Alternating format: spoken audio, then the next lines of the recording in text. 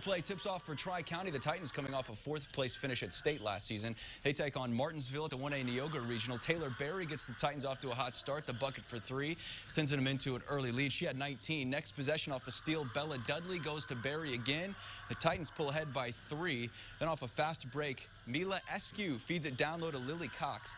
80-37. Meanwhile, in Arthur, 2-seed Central A&M opens up its postseason play against Okaw Valley. Timberwolves close in on the night's lead. Mia Harris with the layup, getting them within 6. But from there, the Raiders climb to a near 20-point advantage as they take back the momentum.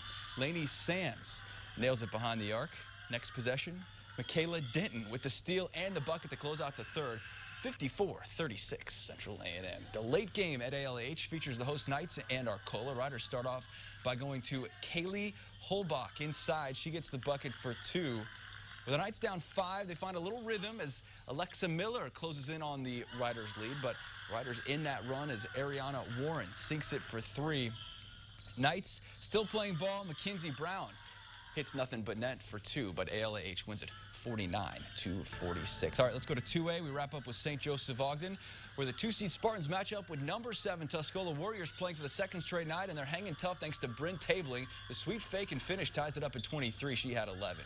We had a game going to the 4th. Sophomore Ella Armstrong pulls SJO within 1. She put up a game-high 15. Then Hannah Dukeman gives the Spartans the lead with 5 to play.